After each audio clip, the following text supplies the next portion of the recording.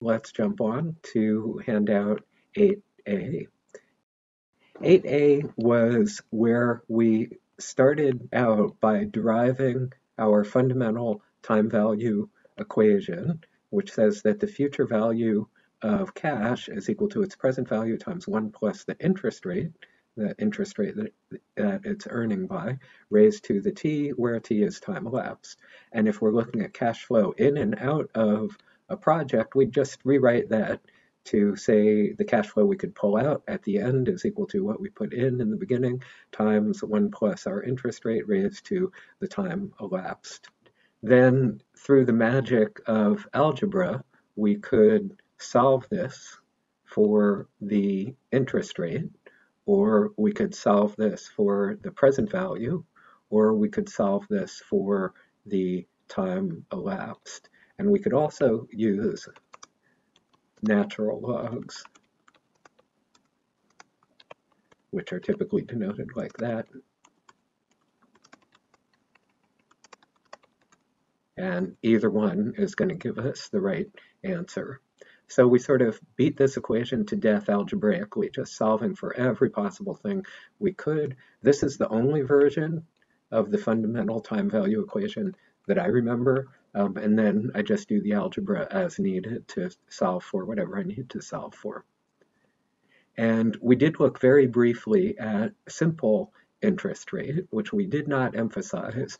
And in general, we're always going to assume compound interest, unless it's specifically stated that this is a simple interest rate problem.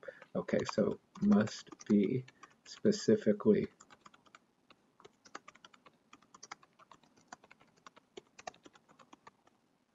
Okay, so that has always assumed compound interest unless it's specifically called out that it's simple interest.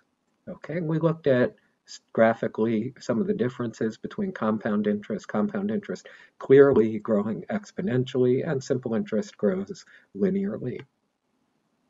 And what makes our money grow faster? Two things as shown here. One is the more time we can let our money grow, the more money we're going to have. We have time here on the x-axis and the value of our investment on the y-axis. So that's one thing that helps us, just more time. Second thing that helps us is higher interest rate here. So we see with the 15% interest, our money grows much faster. Okay, and a few good things to keep in mind in a compound interest world, which is typically our world. Whenever our investments are guaranteed, cash truly is an exponential function of time. You can see it clearly on that graph.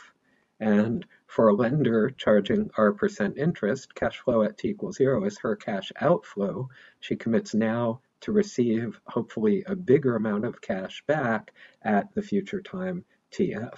For a borrower who's paying our percent interest, cash flow 0 is the pile of cash that she gets now in return for her promise to repay a bigger cash flow at some time TF in the future. And we had some terminology, which we've continued to use all the way through chapter 11b, and we will for the rest of the term. So when we're calculating R and we're going forward in time, we call that the interest rate. And when we're coming back in time, same R, mathematically the same quantity, but it's called the discount rate when we're coming back in time and solving for a PV. And the present value is sometimes called the principal or initial investment amount. Future value is sometimes called the amount that principal will grow to. Then we looked at cash flow diagrams. As you know, I'm a big proponent of cash flow diagrams, time on the x-axis, and for one participant in one project, we show the cash flows here. So these will be this participant's negative cash flows on the negative y-axis and her positive cash flows on the positive y-axis. And that was it for handout A.